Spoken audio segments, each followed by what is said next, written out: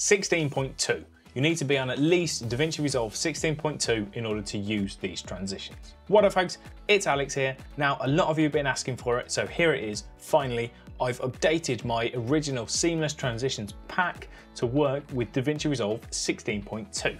That means all of these transitions will work on any resolution and any frame rate, and they're completely scalable. You can make them as long and as short as you like. Now, I've not just updated the original transitions, I've also added in some additional ones as well. So there's about 50 transitions in this pack for you now.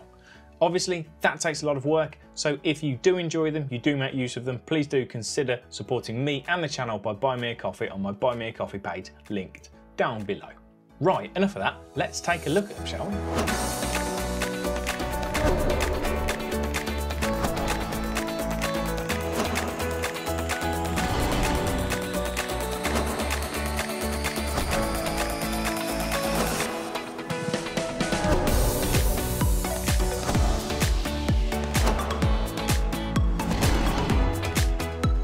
So that's it, there they are. The link to download is down in the description below, so you can download them now for free. But as I say, please do consider supporting me and the channel. Now, let me just show you really quickly how to install them.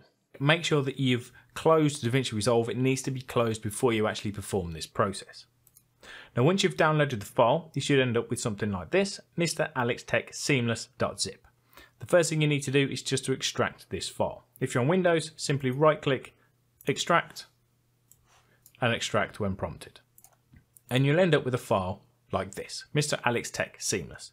If you double click to open it up, and within there you'll see a bunch of these setting files. These are the transitions themselves, and they just need to be moved to a specific location. There's also an install locations.txt file. If you open that up, it's got the folder locations where you need to move all of these files to. So I'm just going to copy them all, go to that location because I'm on Windows, which is here, and you should see a bunch of pre-existing .settings files. All we need to do is paste the files into there like so. Once that's done, you can close that folder, close your text file.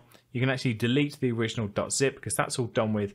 Close it down, you're good to go. And then you can open DaVinci Resolve. So here we are in DaVinci Resolve, and remember these transitions will work on any resolution and any frame rate, but obviously the higher the resolution and frame rate, the longer they'll take to render. So to use them, first of all, open up your effects library, come down here to the toolbox and then video transitions, and then scroll down until you get to the Fusion Transitions folder. They will be within there, and you'll see them as Mr. AT and then a brief description. To use them, simply click, drag and pop them onto any cut on your timeline. Now to make sure they play smoothly, make sure that you click on playback, render cache and set that to smart. When that's set to smart, you'll see this bar appear above the transition. When it's caching, when it's trying to render the transition, that will be red, and when it's finished it will be blue, and then you should be able to play back with no issues at all.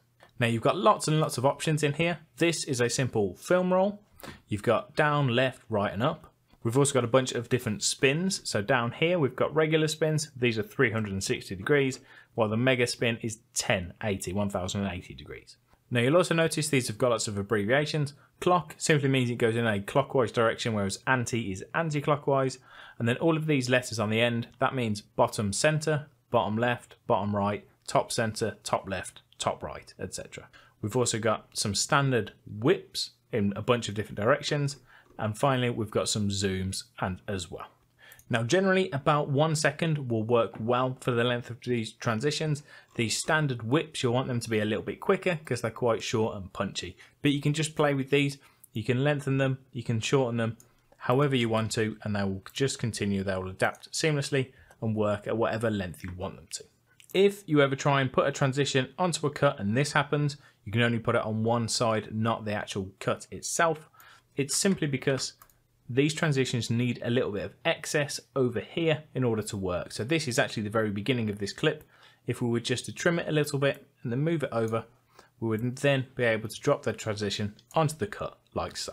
And that's it, easy as that. I hope you love these transitions as much as I do. If you do, thumbs up, any comments or feedback down below. And if you're new here, don't forget to hit that subscribe button.